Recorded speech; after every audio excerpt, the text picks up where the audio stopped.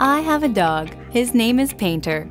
He's a Boston Terrier pug mix, and he's almost 10 months old. When we're at home, Painter can do no wrong. He is an absolute angel, but no matter how calm or relaxed he is before we take him outside, either to go for a walk or to the dog park, as soon as we step outside, he turns into a completely different dog. He'll stare at and just try to charge at any person or dog he sees. He won't give up. It's really hard to snap him out of it. At this point, it's absolutely impossible to calm him down.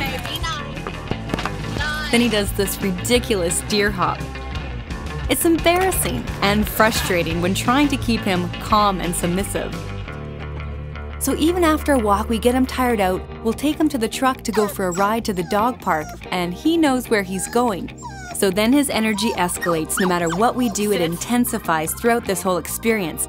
We want to teach him a lesson and not take him to the dog park, but we know how much he loves it and we need to get his energy out. Painter gets right at it as soon as the gate opens. He tries to find the biggest, toughest, fastest dog he can find and try to get him to chase him. The worst of it is, though, he'll jump on benches, he'll jump on picnic tables, and he'll even jump on people. Hey, Painter, get down!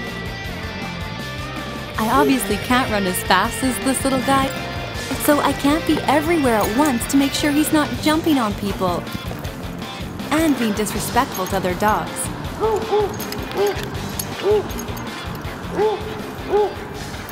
Caesar, can you please teach me how I can calm my dog down even when he's not at home?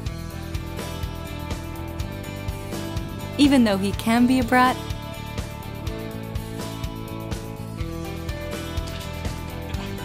He's still my best friend.